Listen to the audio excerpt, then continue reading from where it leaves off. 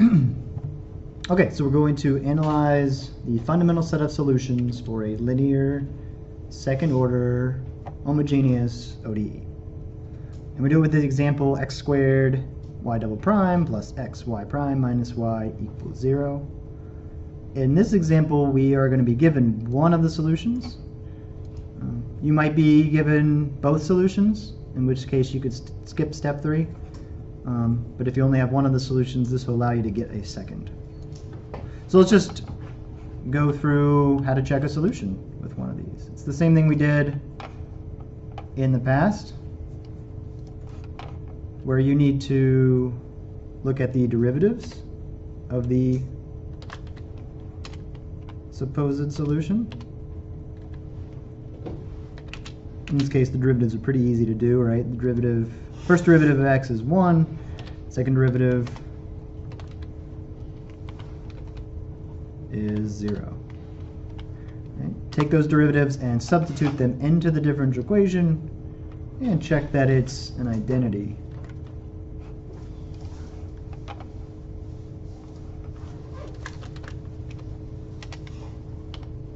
So second derivative 0, first derivative 1, and the function itself is x. And so you get 0 plus x minus x equals 0, which checks out, right? So this shows that y1 equal to x is a solution to the differential equation. Now, in order to do some of the other analysis, it's nice to talk about the coefficient functions in a consistent way, and so we're going to eliminate the one in front of the second derivative and then call that standard form, and we can talk about the coefficient functions p and q as being in front of the derivative and the function. So we actually have a little work to do to get it looking like that here, right? We need to divide everything by x squared, yeah.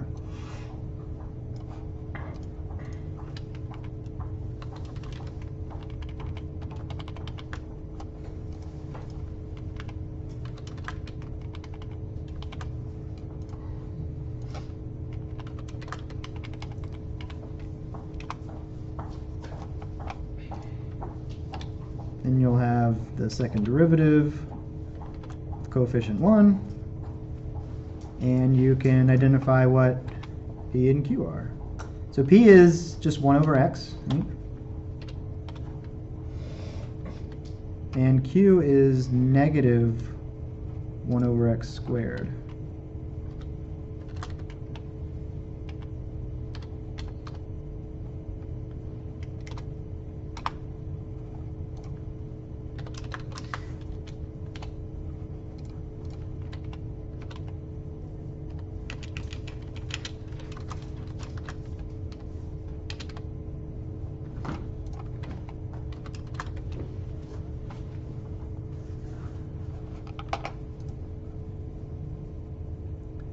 So this is a way to find the second solution, where we take the first solution and think of the second solution as just multiplication by some function u. If we know what u is, we can multiply y1 by u and get this second solution. Now, there is a problem in the textbook that goes through this process, and it's talked a little bit about in the critical thinking questions. We're going to avoid a lot of that, but just for reference, it is exercise 9 on page 205. But here's the formula, and it just depends on the first solution, the function p of x, and here k is a constant we can pick for convenience.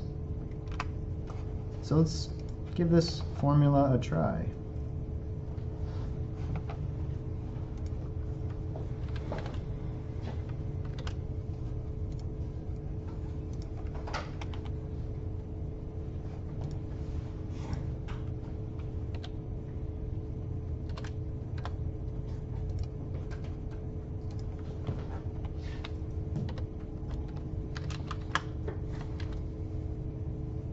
actually, so instead of p of x, I'm going to go ahead and put in the function 1 over x. And instead of y1 squared, I want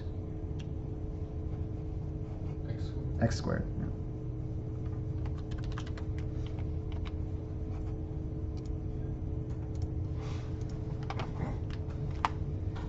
So we can do that little integral in the exponent there, right? Integral of 1 over x is just natural log. Mm-hmm. So you just get x plus c, negative x plus c. So we actually won't take any constants of integration on these. Mm-hmm. Because the constants will come in when we combine y1 and y2 at the end.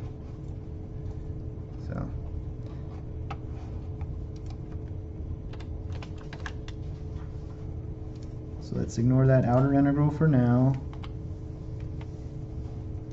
And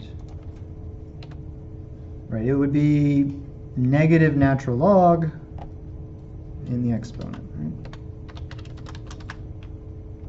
And the plus c would also be up there, right? No, we're not going to use plus c's for either of these integrals. Because we just need any solution to these integrals. So I guess when we did first order, when we did a u, we each got a c. But in these examples, which integral should I expect to get a c? I mean, just we don't get the c's with the integrals. We'll actually just multiply them in front at the end. In front of the function y, 1 Yeah. plus 2. Okay, nice. Yeah. That's pretty good. All right. E to the negative natural log is actually just 1 over x, right? Because we can bring the negative up as an exponent, and then e and natural log cancel, and x to the negative 1 is 1 over x. So this is really integral of 1 over x cubed, right?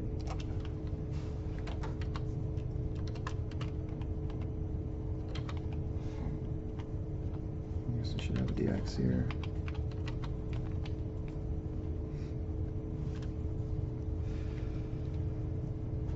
And what is that going to be?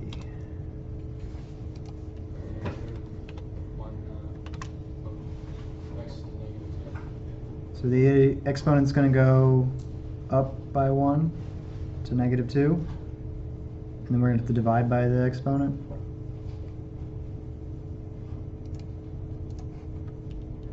So negative 1/2.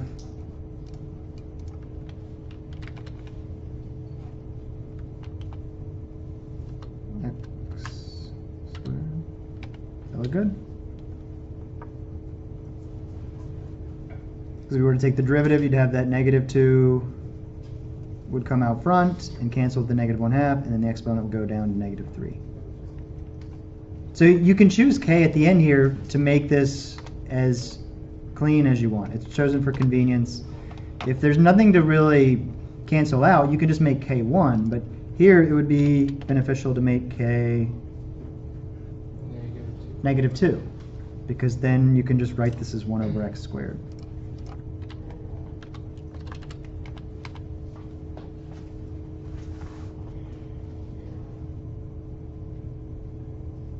So this isn't the other solution. This allows us to get the other solution. Remember, the other solution was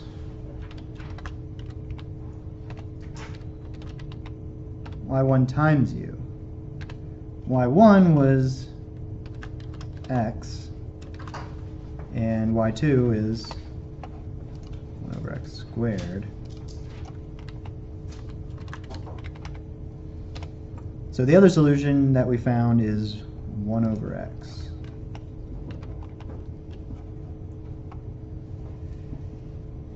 Right. Let's verify that 1 over x is actually a solution to this differential equation. So what is the derivative? Just 1 over x, is that right? Yeah, just 1 over x.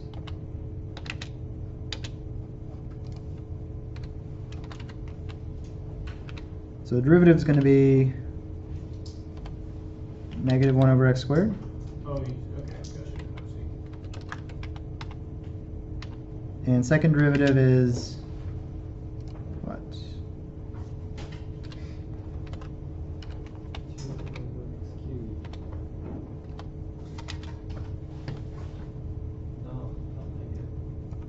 Just positive 2? Yeah. Next negative cancels out. Right, so we have a negative out front, and then that negative 2 multiplies with the negative out front, makes it positive 2 over x cubed. So there's the proposed second solution and its two derivatives. I'm just going to put those in the differential equation. Make sure it checks out. Yeah, So for k, we can just make it whatever we need to be. as long as it's a constant, yeah. Okay. So it's good to wait till the end there and then see what you'd want to make it. I mean, if it's, for some people it would bother them, they could make it 1 to start off to make it go away. But then they'd be stuck with this negative 1/2 here, which wouldn't really be a problem. You could put a negative 1/2 here, it's still going to work. So this is, Because think about it, you know, with any of these homogeneous differential equations, you could take any solution and multiply by a constant and it's going to work still. Because that multiplication by the constant could just be factored off. Because it's going to be here, it's going to be here, it's going to be here, and so multiplication by a constant doesn't really do anything.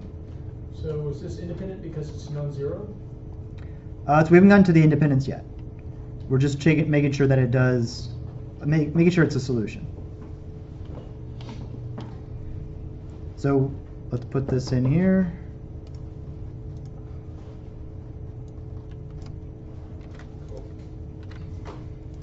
And put this in here.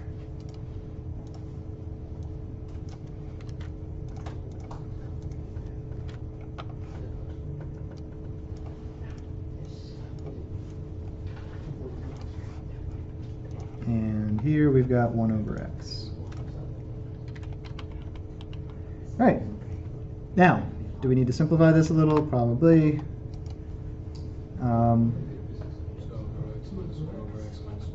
So it's, right, very good.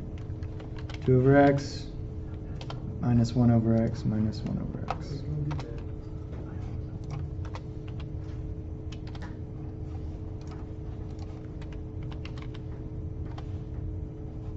Spring break needs to be 2 weeks. It's just gonna be randomly in the video.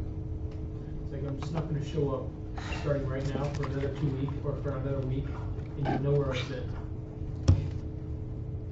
Seems like a legitimate form of protest. Until you miss the order. So, let's check that these two solutions are in fact linearly independent. You could do this by looking at the Wronskian and making sure that it's non-zero. You can also just make sure that neither one is a multiple of the other, which is as simple as just dividing them, right? If one's a multiple of the other, then when you divide, you'll have a constant. So it's possible to do step 4, that is verify the solution, see that it is, in fact, you know, the solution, and still, it could still just, it wouldn't be valid, it could still fail that linear independent test? Right, it might not be the other solution we're looking for. It might just be a multiple of the one we found in the first place. So if it's a multiple, what does that say about that solution? That it's not really providing us anything new, right? We know there's another. I guess it's not an interval that we're evaluating. I mean, if it's a solution, even though it's a multiple, I guess if it was a multiple, why would that not be a solution? It's just a more in-depth look at it. That's all. Yeah. So from the start, we know y1 equal to x is a solution, and you can check that multiplying that by any constant, 5x, 10x, negative 3x, those are also all going to be solutions. So it wouldn't do us much good if we end up going through this process just to get something that's a multiple of this one. Later on, I think linearly independent can be more complicated, especially when you have more than two things that you're comparing. Triple order. Right, because then you have to make sure there's, you can't combine two to get a third, and it becomes a little less clear. what's going on. And that's why you don't develop this idea of using the Wronskian here. But let's quickly just show the quick way. These are linearly independent since, oh yeah, they're x and 1 over x. Since x not a multiple of 1 over x.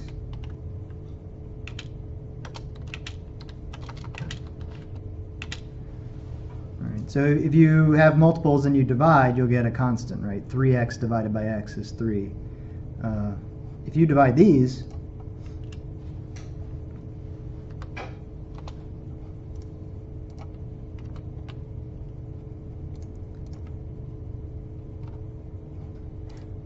you will not get a constant.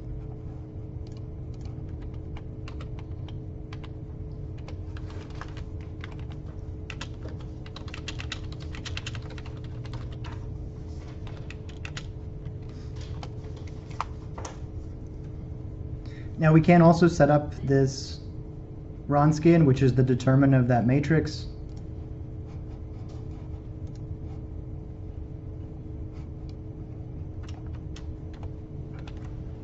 So we do a matrix where the first row is the two solutions and the second row are the two derivatives, and then do the determinant of that, and it defines the Wronskian.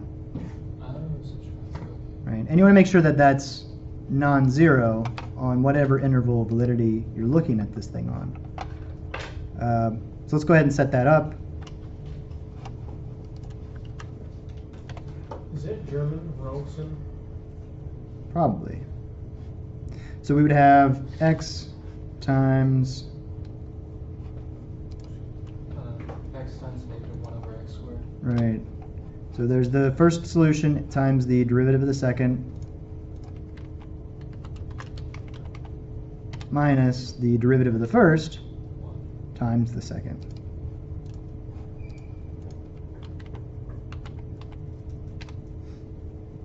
And we can simplify this a little. Should be Negative 2 over x. negative 2 over x, yeah. Because that's negative 1 over x, and that's negative 1 over x. So, well, okay, if x equals 0, it'd be undefined, but that doesn't matter since that undefined is not 0. Right. Okay.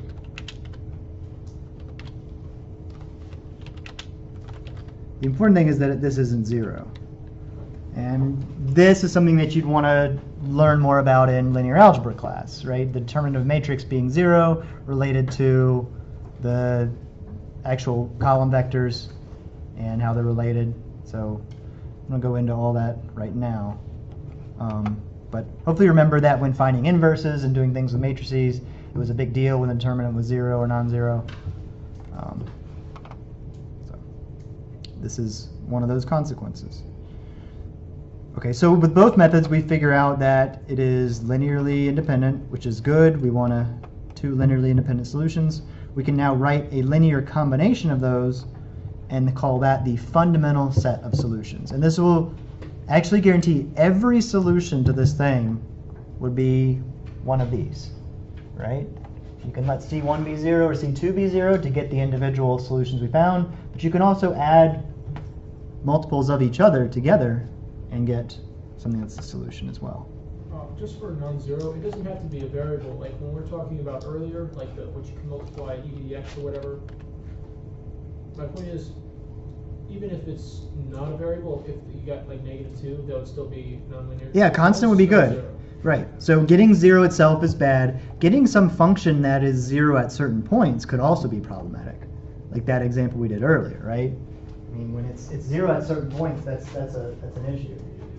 So you really want it to be non-zero everywhere you're concerned with the solution being a solution. So if it's non-zero everywhere, then it's good. We can, no matter what our interval validity is, we're safe. I guess, but since you have an x in the bottom there, where Right, then it makes it undefined, but that's not really a problem. got it. Okay. So there is an issue with the Wronskian at x equal to 0, but think about our second solution isn't valid at x equal to 0 anyway, right? Our second solution is 1 over x, so that's obviously not defined when x is 0. So we probably wouldn't have an interval validity that contains 0. You could go back to the original thing, because what if x is 0? If x is 0, then this just says y is 0. So then it only has the trivial solution. So kind of right from the beginning, you're ignoring x being 0. And you'd look at 0 to infinity or some subset of that. Okay. So let's write out the solution, which we call the fundamental set of solutions.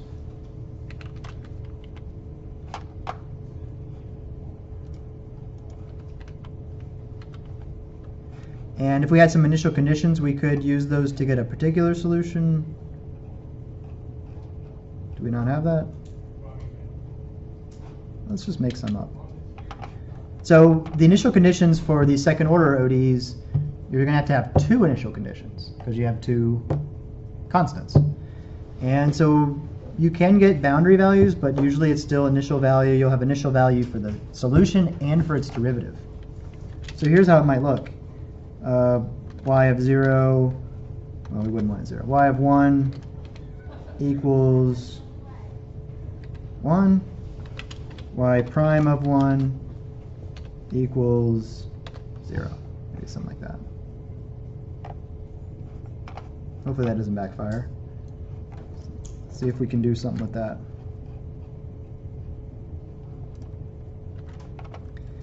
So you take this and substitute in your x and y values. All right, so when x is 1, y is 1.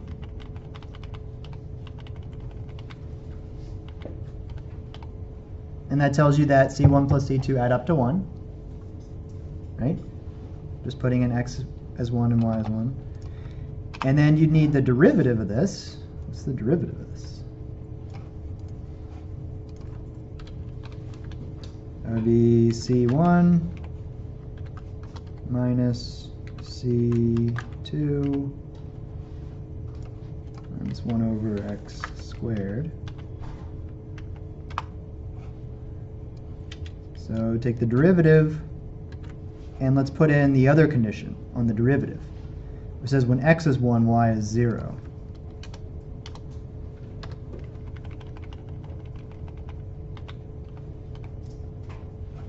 All right, so add 2 numbers to get 1, subtract the numbers to get 0. What are the 2 numbers? And this could be a complicated system of equations.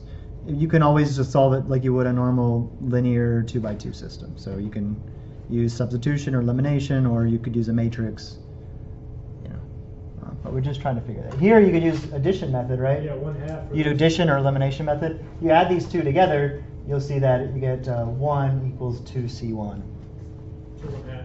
But you can also just guess the numbers since you know they're opposites and they add to 1. For the homework, are we going to need to do subscripts on our constants when we're entering in the Opposites equal. Sorry, equal and equal add up to 1. Yeah. We're going to put subscripts on the constants in math, you said? Not when you're typing stuff in MyMath. It'll probably just have you. Just put constant, just C. It might do C and D, or it might just have you find specific values. I think they find a way around forcing you to do subscripts. Is this like the first semester or year that Math has had differential equations? No, people have been using it, but Oh, really? there's not a really good canned course in there right now, which is where the course is all set up for you to just kind of copy and use. So things have been kind of created from scratch. There's a library of questions that are pre-made, but it's not as robust as some of the other topics. All right, so last step, putting all this together to get a particular solution.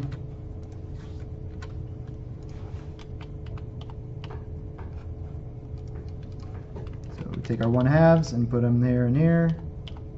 And let's just put the 2 down there. Ta-da!